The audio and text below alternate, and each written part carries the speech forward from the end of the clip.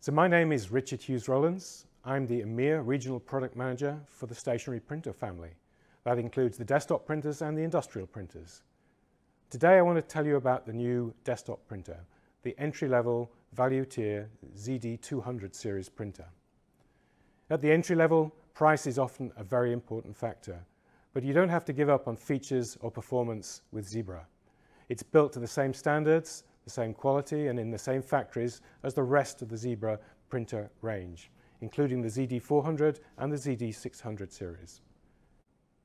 So let's take a look at setting up the printer. Let's take a look and see how simple the ZD220 is to set up. And I'm going to use the setup guide as help for doing that. If you remember, this was on the first thing you see when you open up the printer. So step one, install the software. Really does help a lot if you actually install your software first, particularly on Windows. So get the drivers loaded, get your application loaded. First step on the instructions. Setting up the printer, step two. Let's open it up. There's no media loaded at the moment. We're going to do that in the next step, but we need to connect the power supply.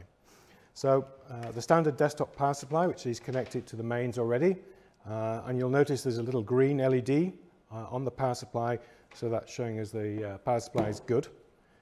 Standard sort of connector you get on the desktop printer family, and it goes into the back of the printer.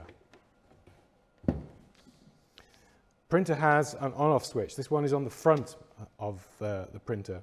So to turn it on, you need to push the switch on the front, and you can see that the LED lights up, indicating the printer has power. So the next step, we're going to load some media into the printer.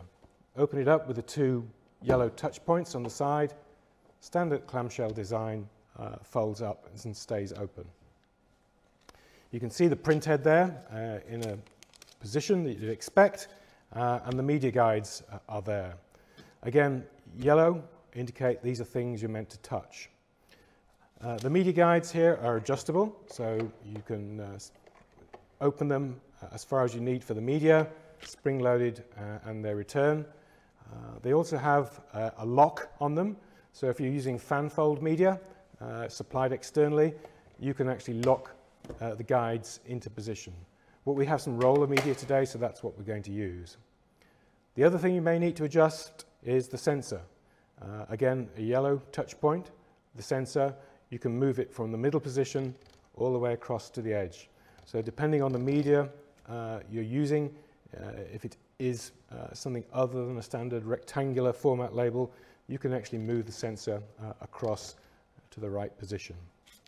So the media loads in, you open it up, you put it on the hanger, you put it through the two integrated media guides on the front, over the platen roller and out the front, and then simply close it up. Printer LED goes green, and you can press the pause button to feed a label through. Printer automatically calibrates. That's as simple and as easy as it is to load and set up your ZD220.